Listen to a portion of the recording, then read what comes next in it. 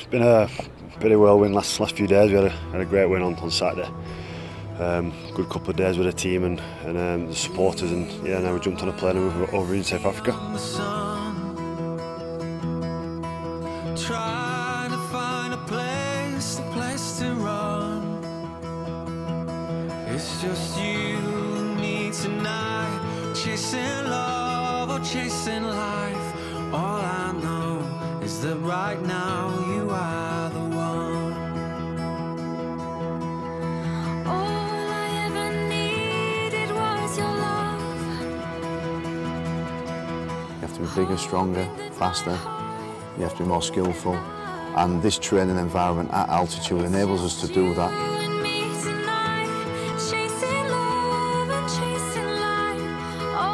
But they've trained hard out here.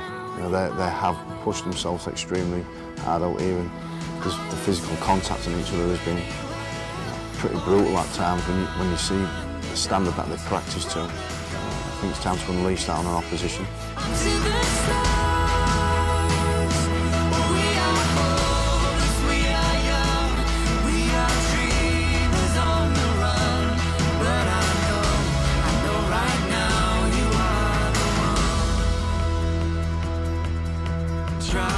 The planning, the preparation that we've gone through over the last couple of years, so to be at this stage now is huge. Oh look, it's been probably 4 years since I was involved in the international squad as a player, and you know, one thing I will stress is, you know, since that day, you know, you miss it, and you probably don't appreciate how much until it's gone. But it's always a great honour to play for this country, you know, and you know, it's like I said, it's been 2 or 3 years, so you know, we're looking forward to getting back in it.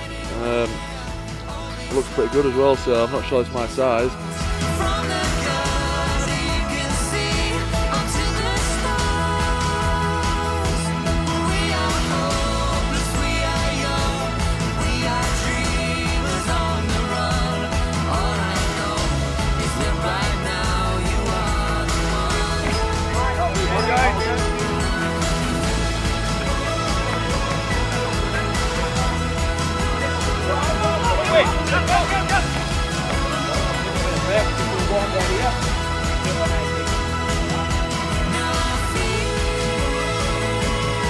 I think there's hope on everyone, and everyone's got to make sure they do every little thing they can, and that starts this week in camp, and everyone so far has been spot on. So I think if everyone can perform to, as I say, the potential, then they'll do something special.